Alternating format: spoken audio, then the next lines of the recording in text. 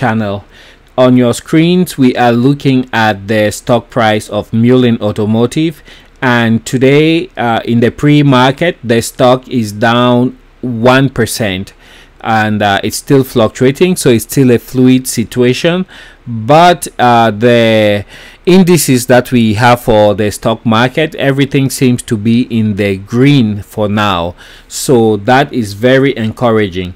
Crude oil is still below $100 a barrel, with a barrel going at $96.49, representing an increase of 1.89%.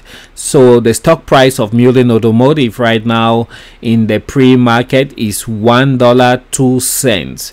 On Thursday the stock closed at $1.11, opened on Friday at $1.07, and in the course of trading on Friday it went as high as $1.08.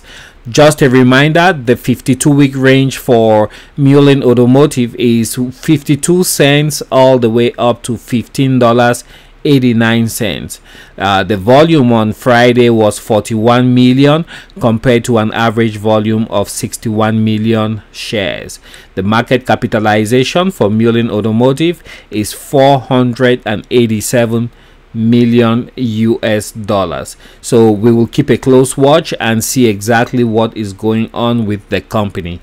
Just a reminder for those who own shares of Mullen Automotive, the shareholder meeting takes place tomorrow, the 26th of July. So mark that in your calendars, and be sure to speak out during the meeting, get your voices heard, and vote on the issues that will be tabled before you, the shareholders. So Friday wasn't a good day for Mullen Automotive. They lost 8% during regular trading hours, but in the pre-market, as you guys can see, the stock is struggling to keep its head above water.